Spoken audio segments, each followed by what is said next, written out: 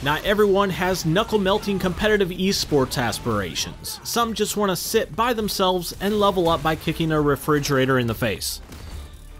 Hey, it's Alex, and I've had a chance to play through all of Street Fighter VI's World Tour mode, which is its fighter campaign meets semi-open world RPG, with a dash of classic beat-em up.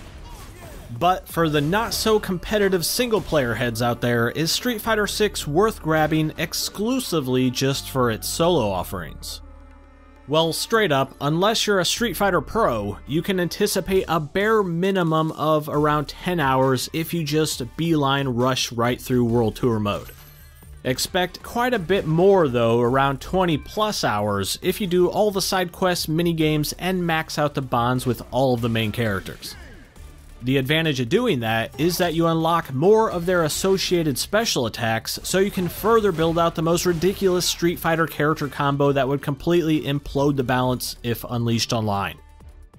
This mixing, matching, and gathering of your absolute favorite moves across all the core characters is like Gotta Catch 'Em All Fists Edition. At this given moment, I have Cammy's core moveset and her spiral arrow kick, but also E Honda's sumo headbutt, Blanca's electric thunder, Chun-Li's spinning bird kick, and Ken's shoryuken. As long as the inputs don't overlap, you can build any hybrid character you can dream of. The more you use the basic moveset or specials of a specific character, or if you directly give them gifts, the more your bond with them will rise. Then they'll be willing to extend your training, giving you character-specific quests, pass on more of their special attacks, and you can even call them in for a master assist to help you out during a fight. This is the greatest strength of World Tour, the ability to create the ultimate mutant fighter that can go right up to any innocent civilians or sentient household appliance and decimate them in Mortal Kombat, with a C. World Tour mode starts off a little bit on the easy side, not giving you all the fun tools to play around with until the end of Chapter 6. That's just an hour or 3 in, depending on how you play. Right around then, you get access to the new Overdrive, Drive Rush, Drive Parry, Drive Impact, and Drive Reversal mechanics. These new defensive and offensive options are great new additions to the fighting system that you begin to appreciate more over time. Higher level and more aggressive enemies will start making an appearance around Chapter 6 onward, and some of them can easily wreck you, again, not counting pro players. When this slight pushback from the AI starts to happen, it'll make you start paying attention to your consumable item buffs on hand, healing, and gear your character has equipped.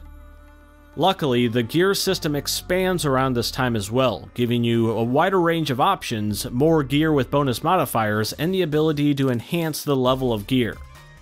You do this by force-feeding certain materials into your clothes, or by sacrificing pieces of gear you don't want or need. If you prefer min-maxing the statistically best but most awkward-looking gear, you do have the ability to dye them and apply different cosmetic appearances over pieces.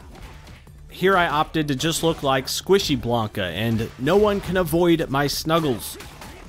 If you want to focus on extorting as much gear and zenny as you can from the NPCs, make sure you're checking their bonus objectives before or during a fight.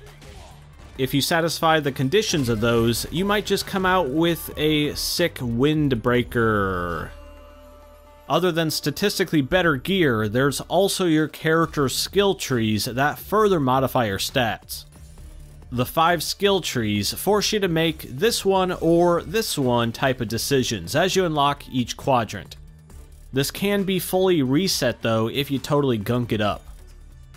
If you feel like you're being pulled into combat a little too often for your liking, there is a skill in here which lets you slow down time to avoid those more aggressive enemies. As you work your way through World Tour, it does a really great job at explaining not only the basics and more advanced mechanics, but also the hidden gears operating them behind the scenes. Many things are passively training you to be better, masked behind something like a little mini-game you thought you were just doing for experience points and zenny. Turns out you were also learning the nuances of frame-perfect defense timing, haha. There's a few mini-games spread out all around the city like this that are fun yet informative, while others are just silly or optional time sinks. Speaking of the city, there are two primary open areas to explore, being Metro City and Old Nichelle. Every single one of the other areas on the world map screen are not full-fledged places you can really explore like those other two though. They have fixed camera angles so you can't rotate the screen, and they function more like just micro areas for some of the main characters to hang out in. The two main regions have some light exploration with chests to find, collectibles to grab, minigames, vendors, and side quests, but mostly they're piles of casually aggressive pedestrians waiting for a brawl. Some characters and quests will only be available during certain times of day, and you can quickly swap between night and day back at your home. Nighttime is generally more dangerous, with higher level and grumpier enemies out there. The master actions you can use outside of battle have a few uses, like spanning some gaps with Chun-Li's spinning move, but for the most part you'll use these for breaking open objects or to snag things out of the air. They also give you a slight advantage if you initiate combat with one. Anytime during the campaign, if you have 1,000 zenny to spare, you can completely remake your character. So if all of a sudden you decided that canonically your character has done leg day for 4 decades straight, you can quickly adjust your body attributes accordingly. Now my legs are the true hero of the story. The narrative throughout this campaign and overall tone of Street Fighter VI is pretty over the top at all times, not taking itself too seriously, like a big Street Fighter themed cartoon. A few times throughout the story, you'll be entered into tournament style matches, and it's a nice touch that the built-in commentator feature kicks in for these, making you at least feel like your skills are epic, even if maybe they're not. That's a counter! This can lead to some big damage! How did they read that throw? Hit that with confidence! So that's the basic overview, but now for my review. Is World Tour worth the price of admission alone? Obviously the ideal situation is that you go into Street Fighter VI to play a bit of everything multiplayer and single player. But if you're only interested in the single playerness, I'm gonna say yes, worth it. Even at full price, just the solo offerings, you get your money's worth. About 10 to 20 plus hours out of World Tour mode, and then there's also the arcade mode to work through with all of the main characters.